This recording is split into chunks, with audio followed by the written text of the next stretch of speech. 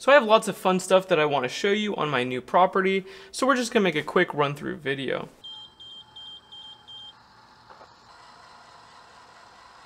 So a few months ago, I was quoted for $8,000 to put in a gate opener. And I thought that was too much money, so I checked Amazon, and these are only $800. And all it is a linear actuator bolted to the gate, and then I used some concrete anchors to mount it to the wall. And both actuators are connected to this control circuit. And it's a very simple circuit. We have some programming buttons, a potentiometer for max force settings. We have actuator 1, actuator number 2, and then these two wires go out to a 12-volt battery. And you can actually charge this 12-volt battery, which is typically a lead acid, by connecting a solar panel right here. But I thought, hey, this is a perfect opportunity for me to make my own system. So on the front, we have the control box, and on the other side where it gets more sunshine, I built a micro solar power system. And this is the solar power system. The original required was a 15-watt panel, so I added a 100-watt panel. And this is mounted to a milk crate with zip ties. And this is it. We have a pulse width modulation controller, a super cheap Talent Cell lithium iron phosphate, and a bunch of bricks because the wind on this property is absolutely insane. If you do not secure something to the ground, it will fly away. And this has survived 120-degree Fahrenheit days, and it's been working for over a month now. But let's see if it works for a few years. That will be the real test. But yeah, pretty cool and super cheap. I still need to put this cable under the ground, but I'll do that eventually. It's UV resistant, so I don't really care. But yeah, so far it works and I haven't had a single issue. It works every single day. And much cheaper than $8,000, that's for sure. Next cool update is I bought a Ford Transit T250, a 2019 with only 20,000 miles on it. And I could live in this thing. As you guys know, I lived in vehicles for over 9 years. So this is my ultimate backup getaway mobile. But for now, I just use it for work, for transporting that hardy board, solar panels, lumber, metal, pretty much everything that I want to move, I'm going to move it with this thing.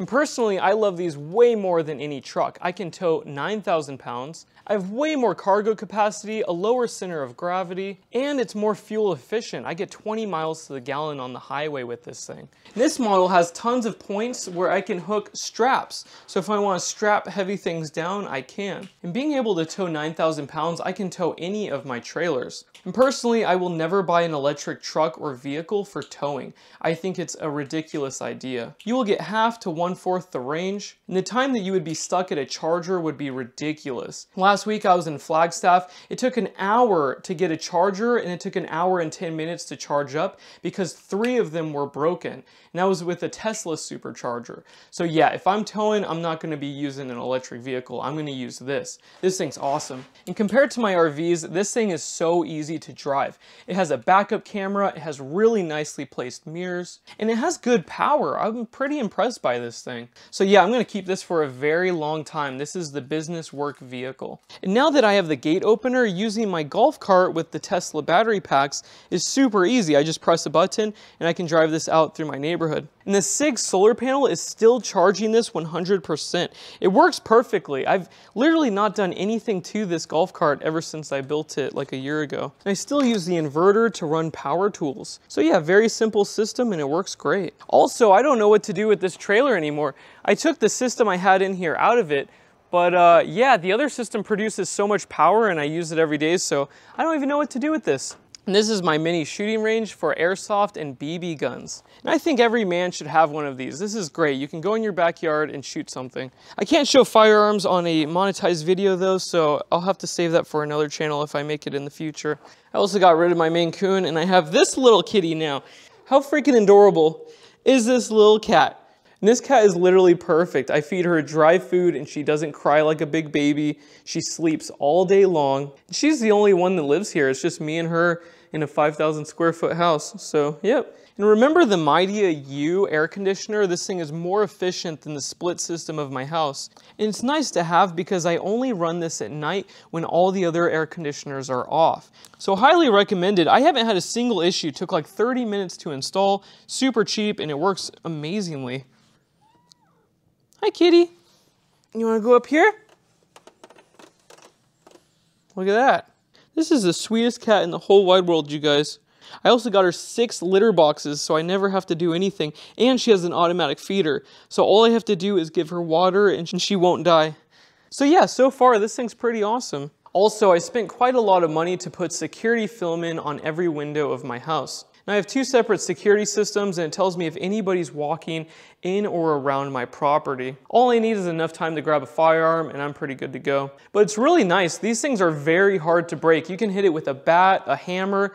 It's very difficult. Especially with these sliding glass doors, it is so easy to break into these places if it doesn't have some form of security glass or film. So now it's very difficult to break in, and if they do, I'll be ready. And if you guys saw the front of my house and how many cameras and spotlights are looking out, you would think I'm a nutcase. Like, it's ridiculous. This thing's like a prison. Now let's do a quick update on the Tesla. I finally hit 30,000 miles in 1 year. And this is still my favorite Tesla. Everything else drives like a boat and they're super heavy, but this one you can actually throw into the turns. It's super fast, super fun, and super efficient, especially when you charge it from solar. I was actually planning to replace this with the new Model S Plaid, but I hate that yoke steering wheel, and the charge speed is practically the same, so I'm gonna be stuck at charge stations for the same amount of time with this or the new Model S. And even though the new Model S has torque vectoring, I'm not sure if it's as good as the Taycan's torque vectoring, or if you can throw it into corners like you can with this thing. That thing's just huge. I mean, I used to own a Model S, and it's a pain in the butt to drive. It's 7 inches wider than this one. This thing is really fun to drive. So I'm gonna test out the Model S and see if I like it, but I highly doubt it. But the only downside is a lot of people know who I am with this car. This thing you can see a million miles away. But yeah, this is my favorite electric car ever. This thing is so fast and fun.